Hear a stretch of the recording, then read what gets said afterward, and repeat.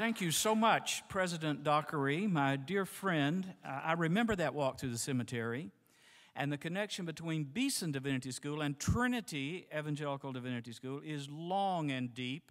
When we started Beeson in 1988, Trinity was one of 2 or 3 schools we looked at and said, wow, they're doing something good. We want to try to do something similar. So thank you for inviting me here today. Now, this is a special day in the midst of a special week in which we celebrate the stewardship of a new beginning, the inauguration of a new president in the history of Trinity International University. And I was thinking, what gift could I give David Dockery to express my own love and appreciation for him on this special occasion? And I got to thinking, president, it's nowhere in the Bible. It's not even in church history till far, far down the road. But there is another word that's both in the Bible and then especially in monastic history, abbot. An abbot is a person who presides over a monastery. I know you're not a monastery. I'm not trying to make anybody take vows of celibacy, and some of you think you already have to do poverty. But I want to suggest that President Dockery is a kind of abbot, and so I have actually made a little reading here from the rule of St. Benedict about what an abbot is supposed to do. I'm going to read it and give this to Dr. Dockery. The abbot must always remember what he is and remember what he is called, aware that more will be expected of a man to whom more has been entrusted.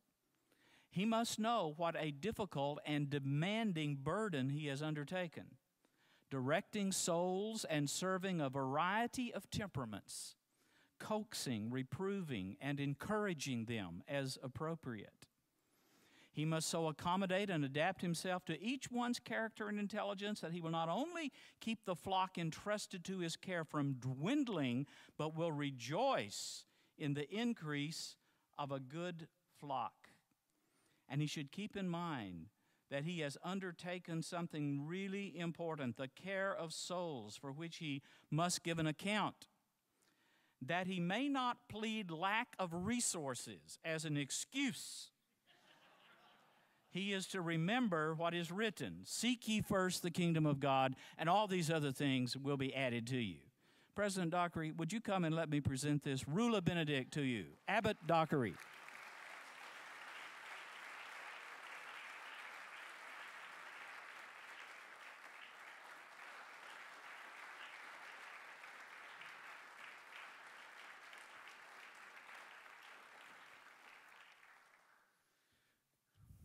My text has already been read so beautifully.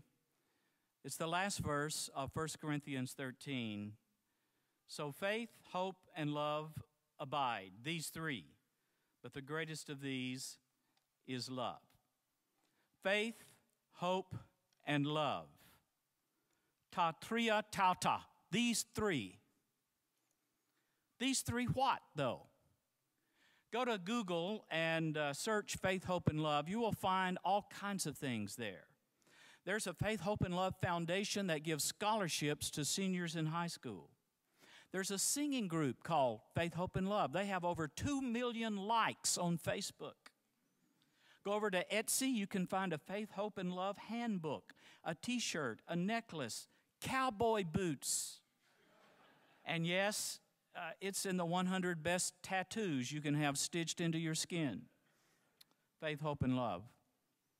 But here in my text, faith, hope, and love form a conclusion to this beautiful poem that is 1 Corinthians 13. An oasis of peace in the midst of one of the most conflicted letters in the New Testament. What's the fuss all about at Corinth?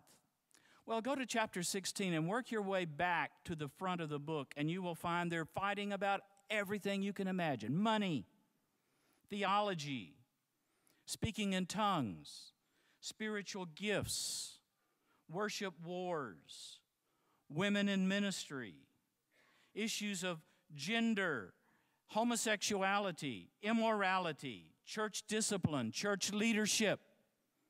Sound familiar? And right in the midst of this treatment comes this beautiful 1 Corinthians 13, like a bridge over troubled waters. This hymn extolling love. That's why it's so popular at weddings and funerals. But 1 Corinthians 13 is not about weddings, and it's not about funerals. It is about the Christian life. It is about life in a Christian community. Gemeinsames Leben is what Bonhoeffer titled his book. We call it Life Together, which was written for a seminary community, an underground seminary community in Nazi Germany. That's what 1 Corinthians 13 is about. And Paul summarizes this in these three simple but great and complex words: faith, hope, love. The year was 421 when St. Augustine interrupted his multi-volume, multi-decade magnum opus, The City of God, to write a brief treatise, a primer on the Christian life, in response to a request he had received from a young Christian named Laurentius. And he chose as his theme, faith, hope, and love. It's become a classic of Christian theology and spirituality. And from St. Augustine's reflections on faith, hope, and love, we get the tradition of the theological virtues. These three: faith, hope, and love. The theological virtues in contrast to the cardinal virtues: prudence, justice, temperance, courage, which are well known in the classical tradition. Go back to Plato and Aristotle. There's something different about faith, hope, and love. They are the gifts of the Holy Spirit. They are predicated on divine grace. And they are so interlinked one with another that we encounter them again and again, this triad in the Scriptures. Augustine says there is no hope, no love without hope, no hope without love, and neither love nor hope without faith. They're distinguishable, but not separable. One of the places we find them brought together so beautifully is in Romans chapter 5, where Paul begins with faith. We're justified by faith, and because of that, we have peace with God through our Lord Jesus Christ. And we rejoice in our hope, the hope of sharing in the glory of God. And this hope does not disappoint us because God's love has been poured out into our hearts by the Holy Spirit who has been given unto us. Faith, hope, and love. The three theological virtues. But what if we were to ask the question, what do the three theological virtues mean for a theological school? Well, I want to ask that question today and see if we can find an answer in the Holy Scriptures that will help us. So we're going to look at each one of these briefly, of course, briefly. Faith. Now, in the New Testament, faith is used in two distinctly different kinds of ways. Theologians distinguish these by talking about fides qua, that means the faith by which we believe, and fides quae, the faith that we believe. Faith by which we believe is my faith, my own personal faith. The faith that we believe is the content of the Christian message. Now, we evangelicals, we are big on that first kind of faith, fides qua, the faith by which we believe. We are known for our focus on this. My friend David Bebbington, in his very famous Quadrilateral, defining evangelicals as cruciocentric, the cross, bibliocentric, the Bible, activistic, we've got to do something, and also conversionistic. Conversion. It's there in our hymns. Amazing grace, how sweet the sound that saved a wretch like me. Or my favorite of the 8,989 hymns of Charles Wesley, and can it be? Died he for me who caused his pain, for me who him to death pursued? Amazing love, how can it be that thou, my God, shouldst die for me? Yeah, that faith by which we believe, it's our faith, it's my faith.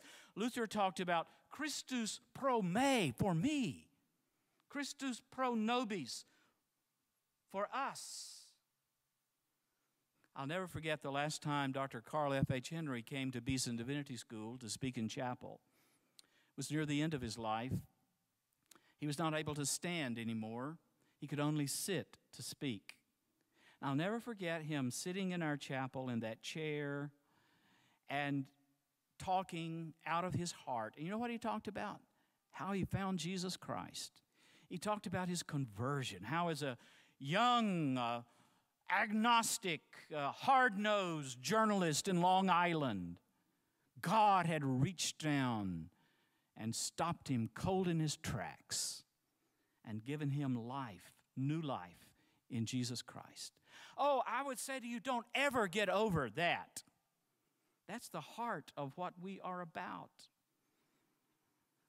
The New Testament speaks a lot about my faith, but it also speaks about the faith, fides quae. Not as often, but at very pointed moments. Jude 3, we're told to contend for the faith, not just my faith, but the faith that was once for all entrusted to the saints. You find this usage of faith often in the pastoral epistles. 1 Timothy 3:13, the mystery of the faith, hold it with a clean conscience and have great confidence in the faith which is in Christ Jesus. Paul, at the end of his life, could look back over his ministry and he could say, I have fought the good fight. I have finished the course. I have kept the faith. The New Testament also speaks about those who disavow the faith, who pursue a counterfeit faith. Fides quae, the faith. What is the faith? Well, it's what I would like to call the pattern of Christian truth, set forth in God-breathed, Spirit-inspired, holy scriptures, which the Reformers talked about as the sure rule of all Christian doctrine and conduct. The faith. It's a pattern of Christian truth embedded in the Bible, coming to expression in the great classic creeds and confessions of the church. Beginning with that primal baptismal confession in the very early church, where a person coming out of paganism or some other way of life finds new life in Jesus Christ and identifies with the faith. The faith. It's the Trinitarian, Christological faith of the early church. And it finds expression again in a new and powerful and fresh way in the Reformation, in what we call the formal and material principles of the Reformation. Sola scriptura, and justification by faith alone. I realize today there are people in our evangelical world and elsewhere that want to elide over the Reformation and go back to the beauty and wonder of the early church, but we can't do that. We go through the Reformation to the early church, but not around it or over it or jumping through it, because the Reformation is simply the affirmation of this faith that has been given down to us in particular controversies, in particular ways. Yaroslav Pelikan, from whom I learned so much, put it this way: if the Holy Trinity was as holy as the Trinitarian dogma taught, if original sin was as virulent as the Augustinian tradition said it was, if Christ was as necessary as the Christological dogma implied, then the only way to treat justification in a manner faithful to the Catholic tradition was to teach justification by faith. And Luther added a word in German. It's not in the Greek text, but he said we have to say this word in order to make clear what the Greek text means. Allein. Faith alone. And this is the faith, the Bible says, that has been entrusted to you. You as a theological community. You are trustees of the faith. Trustees of the truth. Guard it faithfully. Nurture it carefully. And pass it on intact. Undamaged. Undiminished. To the rising generation. Calvin brings these two definitions together in what I think is the paramount statement about faith in the Reformation. Faith, he said, is a firm and sure knowledge of the divine favor toward us, founded on the truth of a free promise in Christ, and revealed to our minds and sealed in our hearts by the Holy Spirit. Faith. The second of the theological virtues is hope. Have you ever noticed in the New Testament how closely faith and hope, particularly these two, are linked together? For example, in Hebrews 11:1, the most famous definition of faith in the New Testament. Faith is the substance, hypostasis, of things not seen, the evidence. This is what faith is, of things that we hope for. These are closely interrelated. You know, Albert Einstein introduced us to a different way of thinking about space and time.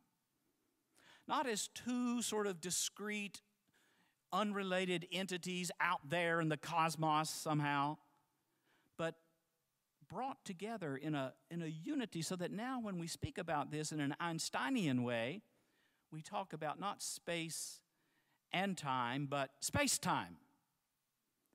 And I think we can apply that same idea to faith and hope in the New Testament. It's faith-hope. Now, faith without hope, just think about that for a moment. Faith without hope always ends in terror. In terror. You know, the demons do not hope, nor do they love, but they do believe. They have a kind of faith. James 2:19 says, the devils believe and shudder. They're terrified. They tremble. Faith without hope always ends in terror. Love without hope becomes twisted and turned in upon itself. Incurvatus in se, like a spring coiled around into itself. And it will inevitably end up in narcissism. So, faith, hope, hyphenate them in the New Testament. They're distinguishable but not separable. And what is hope? Hope is not the thing with feathers that perches in the soul. That's Emily Dickinson's famous poem about hope. No. Hope is not a thing with feathers that perches in the soul. Hope, the New Testament says in Hebrews 6:19, is an anchor in the soul. And it is hope that is linked again and again and again with that wonderful, strong adjective, steadfast. Steadfast hope. There's something else about hope I want to mention to you. As a theological community, this is really important. Because we hope for that which we do not yet have and see, there is this note of incompletion there. You know, when Abraham and Sarah were called by God to leave the land of their birth, Ur of the Chaldees, and go out, it says in Hebrews 11, by faith, Abraham obeyed and he was called out to go to a place he did not know where he was going. Not knowing. And yet he went in faith, in hope. And even when they got to the promised land, it says, they all died in faith, not having received what was promised. There is this note of incompletion, of imperfection. Our knowledge is imperfect. Our prophecy is imperfect. And so this amazing image that Paul uses of seeing through a glass darkly or a mirror dimly. If you've ever been to Corinth, you go to the museum, and there they will show you what that actually looked like in Corinth in the first century, in Paul's day. It was a piece of bronze that had been polished. That was what a mirror was in the ancient world, and it was inevitably warped, cracked, distorted. And so he says, this is how we see, this is how we look, imperfectly, incompletely. And one of the things that he wants to emphasize to the Corinthians, and I think we need to emphasize in today's church, in today's seminary, is the danger that arises from the heresy of an overly realized eschatology. We are not there yet. We are in via. And it's there in the church, it's there in our own evangelical culture, name it and claim it, receive it, believe it, shake it and bake it. You put it on any channel you want. But there's something insidious about that because it denies the theological virtue of hope. Hope is the death knell to every theological imperialism. A theological community needs to know that. Well, we come to love. We come to love because, in a way, love is the summit of all three of these theological virtues. It's the greatest. Paul said that.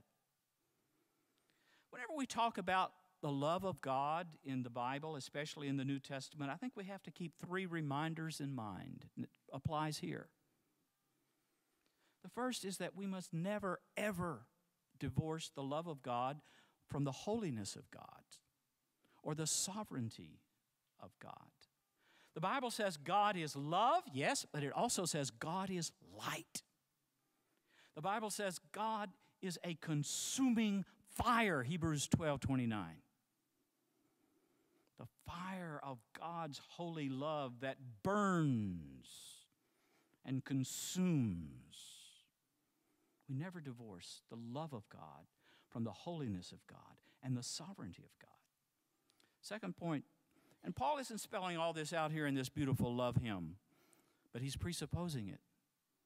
The second point is that God's love is supremely displayed in the cross of Jesus Christ. You want to see the love of God? Look at the cross. He's already said that in 1 Corinthians, right? I've determined not to know anything among you except Jesus Christ and Him crucified. Again and again, that's the theme of the New Testament, isn't it? Romans 5:8. God commends His love toward us, in that while we were yet sinners, Christ died for us. 1 John 4:10. Herein is love, not that we love God, but that He loved us. His initiative. And sent His Son to be the propitiation for our sins. The cross. And the third point is, and this does get on to what Paul is dealing with here in 1 Corinthians 13, God's love for us elicits our love for one another. And so if a person says, I love God, hates his brother, there's a word for that kind of person, liar. That person is a liar. Their life belies their talk. And so in this whole beautiful chapter that we've heard read, we see love unfolded. Love at work in a Christian community. Love at work in a seminary community. Verses 1 through 3, the necessity of love. Here Paul says that love surpasses eloquence, altruism, even martyrdom, if I give my body to be burned, even faith. If I have all faith, not just a little bit, but all of it, no love, no good. The necessity of love. And then he comes to these verses that when this is used as a wedding text or a wedding sermon, are the ones that we focus on. They're beautiful. 15 characteristics of love in these few verses, 4 through 7. Patient, kind, not jealous, not boastful, not arrogant, not rude. The reality of love does not boast, does not walk about on stilts, but bears and believes and hopes. You see, he gets faith and hope in, believes and hopes and endures all things. And finally, 8 through 13. Yep, that's where he talks about the permanence of love and the indefectibility of love. These three, faith, hope, and love, they remain, the three imperishables. But the greatest of these is love. You can't really have a theological community without it. I mean, you can have a group of theologians and theological students and hangers-on that meet together for study and meetings, but you can't really have what Bonhoeffer called that life together in Christ without these three theological virtues deeply woven into the texture of your life, your soul. But why is love the greatest? Well, there are many answers to that question. I'll give you 3. All of them true. You know, some things you can say more than one way of saying something is true. I think all of these are true. Augustine's answer, why is love the greatest? Augustine's answer was, love is the only one of these 3 theological virtues that we know here in time that we shall also enjoy in eternity. He says, you know, when we have sight, we won't need hope anymore. We'll have that for which we have been hoping all these years. It'll be face to face. We won't need faith because we'll no longer be walking at a distance, but it'll be face to face, intimate, close. But love is the one thing you can know in this world that will keep going forever and ever and ever into infinity for all eternity. Answer number 2. That's a good answer. I'm not against it. That's a good answer. Answer number 2. It's because of these 3 theological virtues, the only one that is really divine in the sense of being God is love. God does not hope. God does not believe, but God loves. And God is love, the scriptures say. What does this mean? I cannot do better than recommend to you Jonathan Edwards' magnificent sermon, Heaven, a World of Love. You know that sermon? Oh, go to the library and dig it out. Read it over and over again. Those of you who are newly married, read this to one another. That's what John Piper and his wife did when they first got married. He would read to each other out loud Jonathan Edwards' Heaven, a World of Love, in which he describes God as a glorious fountain with flowing streams, rivers of love and delight. And these rivers swell, as it were, into an ocean of love. And it's in that ocean that the souls of the ransomed can come and bathe with sweetest enjoyment, and their hearts, as it were, deluged by love. Well, somebody said of Richard Sibbes that heaven was in him before he was in heaven. Heaven was in him. He had a little of this heaven, this love of God in him before he was in heaven. And so that's the second reason why faith is the greatest, because God loves and God is love.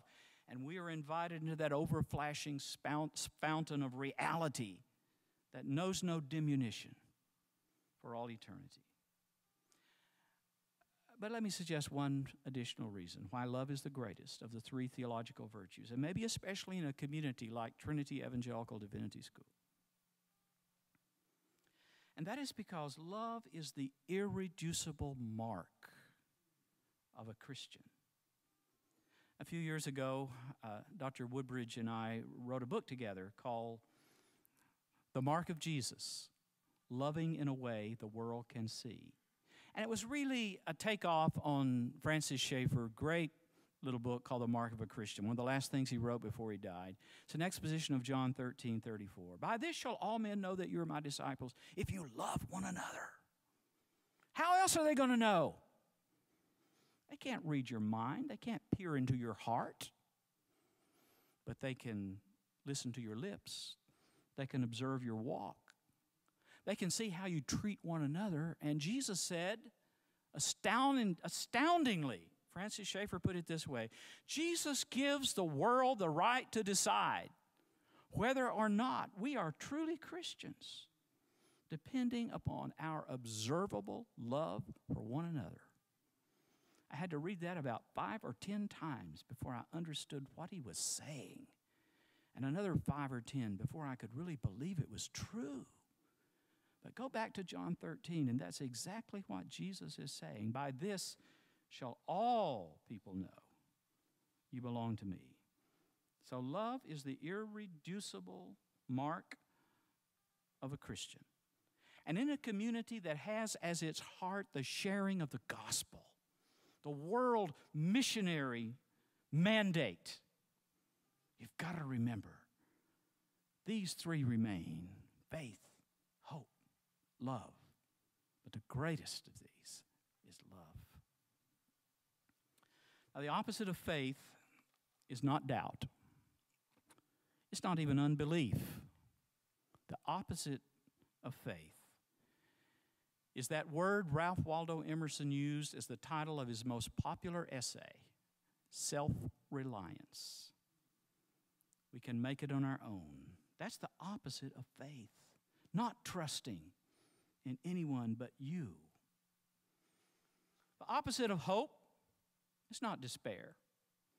Sometimes despair can be spiritually enervating, the dark night of the soul. The opposite of hope is not despair. It's presumption. It's assuming and presuming upon the grace of God. The opposite of love is not hate. It's indifference. It's spiritual apathy and unconcern. As you cultivate these three theological virtues, faith, hope, and love, may God deliver you from self-reliance and presumption and spiritual apathy and indifference. And if you have this kind of community about you, you know what you're going to look like? You're going to be a community that is marked by humility. It's not one of the three theological virtues, but you see it shining through all of them. Humility. I love this story. I'm going to close with it. It's a story about a birthday celebration when Karl Barth turned 80 years old, and his students came from all over the world, and they came to Basel and talked about the grand old master of theology and the wonderful things he had written, what a great, great soul he was, da-da-da-da-da. And then they asked him to respond. This is what he got up and said.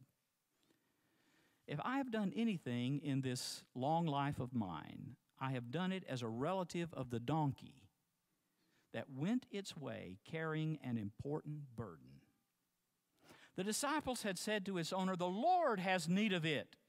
And so it seems to have pleased God to have used me at this time. I was permitted to be the donkey that carried this better theology for part of the way, or tried to carry it as best I could. Abbot Dockery, Donkey David, Donkey Timothy, donkey faculty and students. We're a company of donkeys. And our job is to carry that most precious cargo all the way to Calvary and all the way to victory, and to do it with faith and with hope and with love. May God bless you.